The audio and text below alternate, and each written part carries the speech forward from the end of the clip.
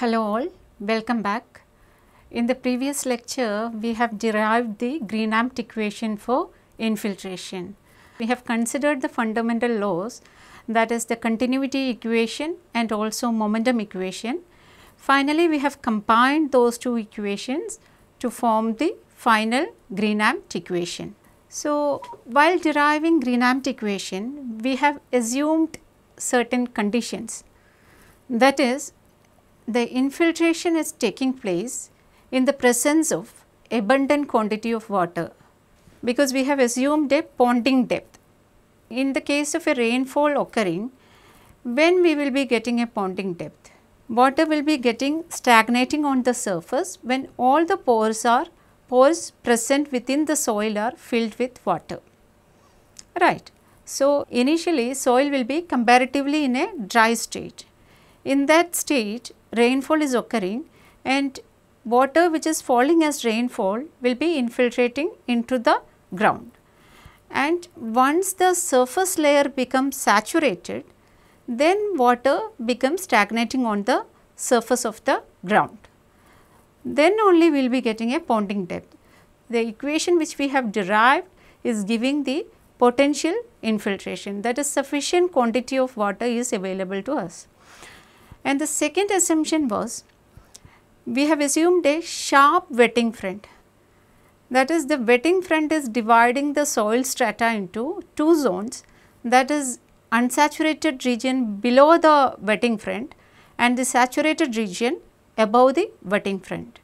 Initially the soil was dry, and when rainfall started, water started infiltrating into the ground and the soil started becoming saturated. And the boundary which is separating the soil which is in the initial state and after the rainfall the saturation taken place, that is the wetting front.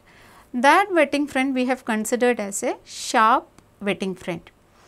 Otherwise, we have already seen the soil moisture profile. In that case, what we have seen, we are dividing the subsurface zone above the wetting front into 4 zones. At the top we are having the saturation zone, then comes the transition zone, transmission zone and wetting zone. As the water starts infiltrating into the ground in the downward direction, we have seen different zones present beneath the ground surface. But while deriving the Green Ampt equation, we have not considered 4 different zones. We have assumed that above the wetting front we are having the saturated zone and below the wetting front we are having the unsaturated soil which is in the initial condition. So, we need to have a clear understanding about ponding. Ponding process, what is meant by ponding? It is clear, that is water is getting during the process of rainfall, water is infiltrating, all the pores are getting filled up with water and water starts stagnating on the surface of the ground. But when this ponding will be starting? So, regarding that we do not have any idea. So, in this lecture we are going to understand what is meant by ponding time. So, this lecture is related to ponding time. We know in the case of potential infiltration, sufficient amount of water is available for infiltration. Now, when sufficient amount of water is available for infiltration means all the pores present in the soil can be filled up with water. Then a saturation zone will be produced and water starts ponding on the surface. So, ponding time is defined as the time elapsed between the time at which the rainfall begins and the time water begins ponding on the soil. So, we are getting rainfall at a particular time. At that particular instant we will not be getting ponding. So, once infiltration starts, in a near surface pores present in the soil gets filled up with water and it has reached the porosity value, that is the soil moisture has reached the maximum value, that is the porosity, then the surface layer becomes saturated, then the ponding starts. So, the time at which the rainfall started, and when the ponding starts.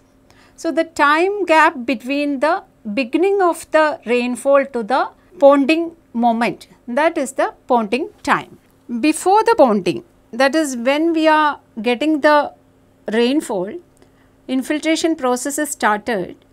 Just before the ponding, we will be having infiltration rate is equal to intensity of rainfall.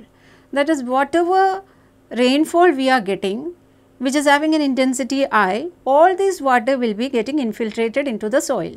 So, our infiltration rate F will be equal to I, that is the rain which is falling is infiltrated into the ground fully. And after ponding, infiltration will be potential infiltration. After ponding, what will happen? The sufficient quantity of water is available to the soil. So, the infiltration will be continuing, that infiltration will be potential infiltration. So, we will be having infiltration rate F is equal to F potential. Now, it is very important to determine the ponding time, then only we will be getting idea about how much is the quantity of water infiltrated just after ponding. So, we need to determine the ponding time to determine the infiltration after ponding has occurred.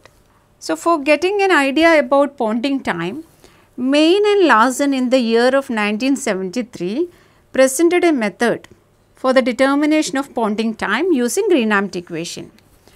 We know what is Green Ampt equation. What Main and Larsen has done, they have provided an equation for ponding time by making use of the Green Ampt equation. So, in this certain principles are involved, 3 important principles are involved. They are, for T less than Tp, all rainfall is infiltrated. So, initially soil was at a relatively dry condition. So, time less than Tp, whatever water is falling as, whatever rainfall we are getting, everything will be infiltrated into the ground. When T is less than Tp, ponding has not reached, time is less than that of the ponding time, then whatever rainfall is occurring, completely it will be infiltrated into the ground. Second condition is that potential infiltration rate is a function of cumulative infiltration.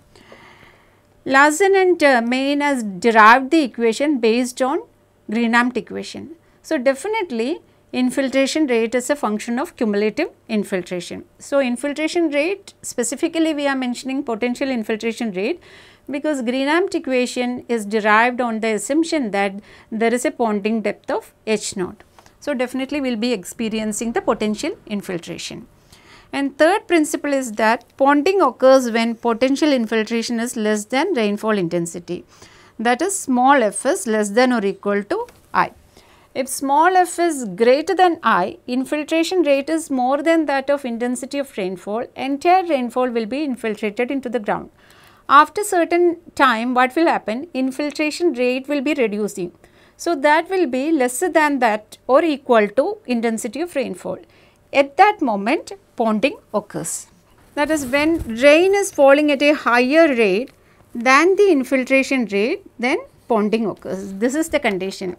This thing should be very clear. Rainfall intensity is lower than that of infiltration rate. Entire rainfall is getting infiltrated into the ground. If the rainfall is at a higher intensity compared to the infiltration rate, then ponding will be starting. So, for deriving the concept of ponding time, we need to look into the soil moisture profile again, that is moisture content variation before, during and after ponding.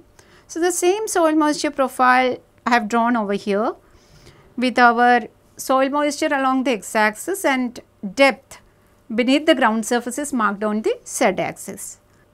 Now, the maximum soil moisture can go up to eta, porosity, and before the rainfall starts or during the initial condition or the soil is in the unsaturated condition, then the soil moisture present in the soil will be less than that of eta. Consider the case in which T is less than Tp. T is less than Tp means the ponding has not reached. When T is less than Tp, our soil moisture profile will be like this. rainfall started time less than ponding. So, some of the water is getting infiltrated into the ground, but all the pores are not filled up with water. So, soil moisture prevailing within the soil will be less than that of the maximum amount of soil moisture, that is theta will be less than eta. So, we can experience a soil moisture profile like this. Blue curve is before the ponding, the curve which is drawn is before the ponding. In that case, the moisture content will be less than maximum moisture content eta, and the time will be less than Tp. So, time is less than Tp, we have considered our soil moisture profile will not be touching the maximum soil moisture. Now, consider the time at which T is equal to Tp. At time T is equal to Tp, the maximum moisture content eta will be attained, that is ponding occurs. That means all the pores near the surface are filled with water. So, entire pores have been filled with water. So, the soil moisture has reached its maximum value eta. So, the curve will be looking like this green curve. When T is equal to Tp, on the ground surface there will be saturation condition. Beneath the ground surface it will be still unsaturated, but we are talking about the surface layer of soil where direct rainfall is occurring. So, that layer of soil will be saturated, and when the ponding has occurred, the wetting front starts to move down or the saturated zone increases.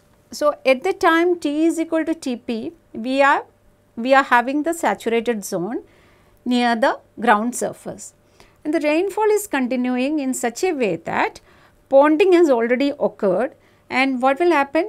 There is no chance of increasing soil moisture beyond eta. So, the maximum soil moisture has reached at that particular level. Only thing which will be taking place will be the wetting zone or saturated zone will be increasing. Wetting front starts to move downward by increasing the saturated zone. So, the soil moisture profile will be for T greater than Tp, it will be looking like this. Maximum value of soil moisture is still at eta. It cannot go beyond that, it depends on the pores which are present in the soil. So, based on that, it is already fully saturated at time T is equal to Tp. When T is greater than Tp, what will happen? This wetting front will be moving in the downward direction by increasing the saturated zone.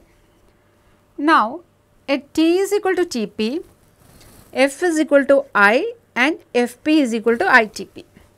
That is time T is equal to ponding time. At that time, infiltration rate can be assumed as equal to intensity of rainfall.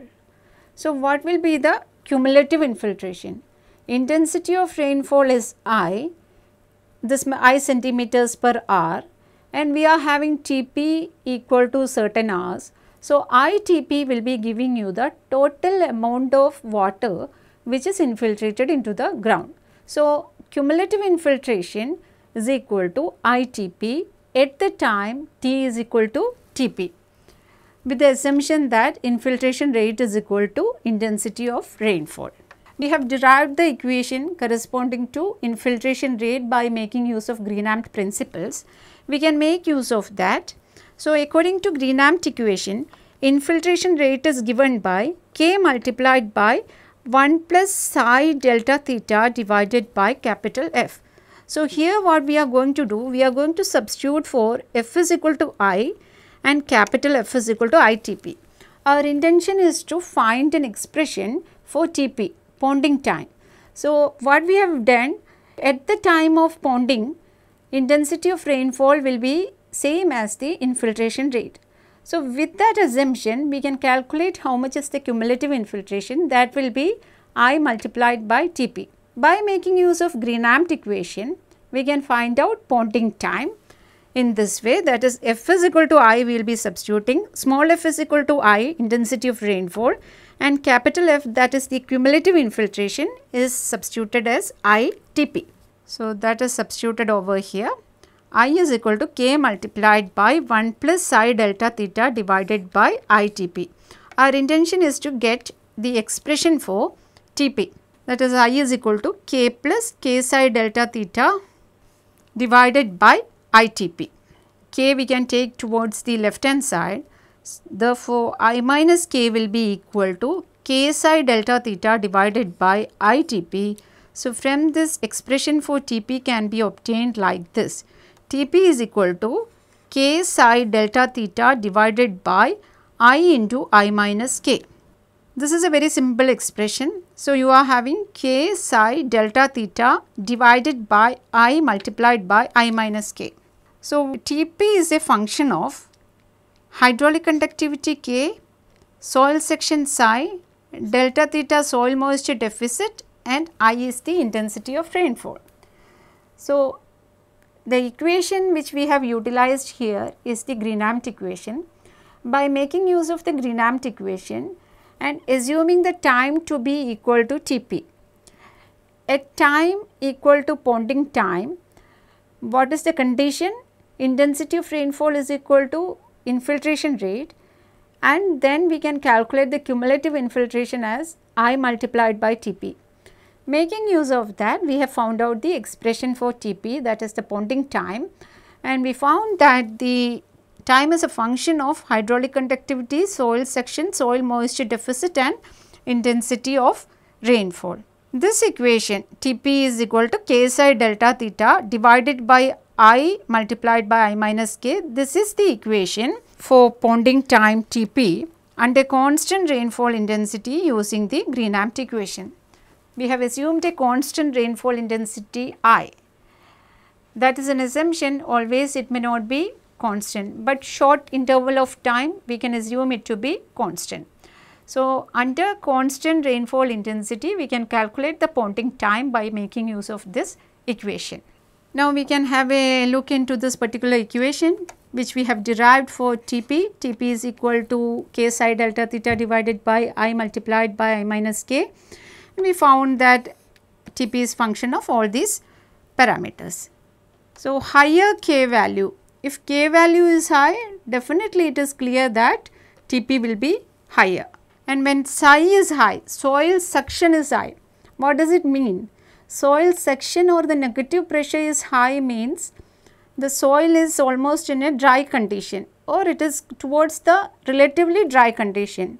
So, if it is dry, physically you look at the soil, dry soil will be having more infiltration. So, whatever rainfall is occurring, it will be getting infiltrated into the ground until it becomes saturated, right. So, as the psi value is high, Tp also will be high. So, psi is coming on the numerator, so Tp also will be high. Higher the psi value, higher the ponding time. Next term is delta theta. So, delta theta is the soil moisture deficit.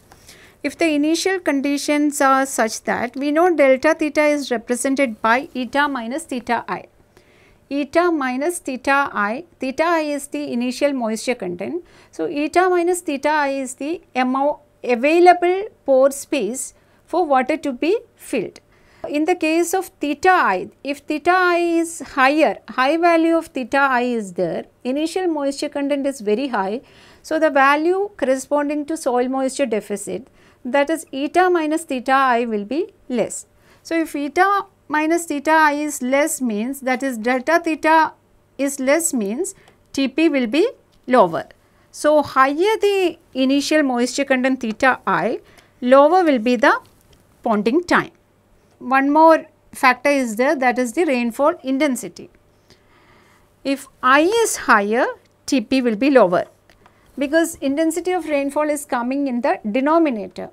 So, I is higher, higher the value of I, the factor which is calculated for Tp will be lower.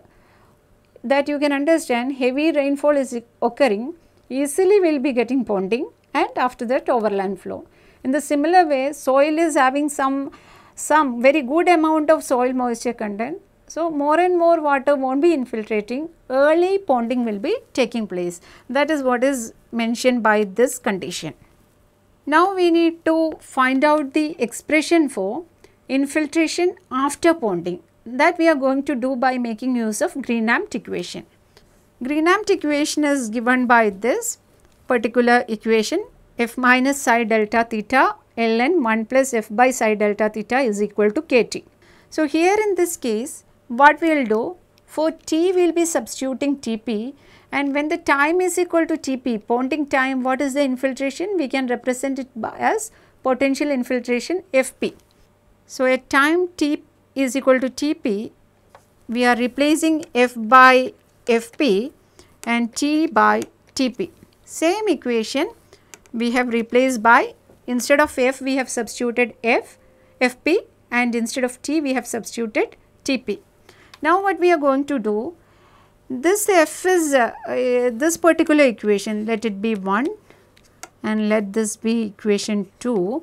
So, you can see infiltration after certain time, T may be very high or it is beyond Tp, T is greater than Tp, the infiltration can be calculated by using equation 1, and if the time T is equal to Tp, it can be calculated by using equation 2. So, if we are subtracting equation 2 from equation 1, F minus Fp, that will be giving us the amount of water getting infiltrated just after ponding started. So, we are going to subtract equation 2 from equation 1 for getting infiltration after ponding. So, F minus Fp minus psi delta theta, and we are having two terms, logarithmic term in the first equation and second equation, that we give it, that will be taking the form ln 1 plus F divided by psi delta theta minus ln 1 plus Fp divided by psi delta theta is equal to what? K multiplied by T minus Tp. Equation 2 is subtracted from equation 1 for obtaining the amount of infiltration taken place after ponding. Now, look at this logarithmic term that we can make in a simplified form. So, that is considered, it is ln A minus ln B, that is nothing but ln A divided by B, and some more readjustments we are doing, that is ln psi delta theta plus F divided by psi delta theta divided by psi delta theta plus Fp divided by psi delta theta. So, psi delta theta from here and here will get cancelled, and we will get the expression of ln psi delta theta plus F divided by psi delta theta plus Fp. So, what we are going to do, we are going to substitute this expression for these terms, these logarithmic terms. So, the equation will be taking the form F minus Fp minus psi delta theta ln psi delta theta plus F divided by psi delta theta plus Fp is equal to K T minus Tp. So, here we are having the difference F minus Fp, that F minus Fp will be giving us the cumulative infiltration or the quantity of water which is infiltrated after the ponding time. This is the final form of Green Ampt equation for infiltration after ponding. So, in case we are going to calculate the infiltrated amount after ponding has taken place, we can make use of this particular equation. Infiltration expression for a particular time T is written, and we will be calculating Fp, that is the infiltration corresponding to T is equal to Tp, by using Green Ampt equation. Difference between them will be giving us the quantity of water which is infiltrated into the ground after ponding has occurred. So, this typical part related to ponding time is taken from the textbook of Applied Hydrology by Venti Chow and others. So, in this we have found out the expression for infiltration after ponding by making use of Green Ampt equation. Certain principles are involved in this. One is, at time T is equal to Tp, we are assuming intensity of rainfall is equal to the infiltration rate F, and by making use of the Green Ampt equation. Green Ampt equation is, we know it is for the ponding depth H naught, that is we are getting the potential infiltration. So, infiltration rate is, potential infiltration rate is a function of cumulative infiltration. So, with these principles, by making use of the Green Ampt equation, we have derived the expression for infiltration after ponding. Thank you very much.